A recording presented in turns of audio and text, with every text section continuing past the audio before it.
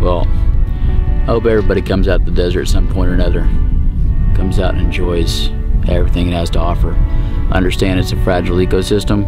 It doesn't recover very easily. And you need to be really respectful of the wildlife, plants, everything out here. You're coming into their home. And most of these creatures don't want anything to do with us. They just want to live their life, do their own thing.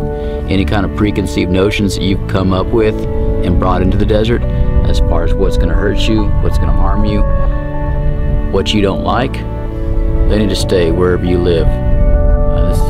This is their home. This is where they live. So leave them alone, enjoy them, watch them, learn from them. Otherwise, take only memories, leave only footprints. Huckleberry, do I have something on my face?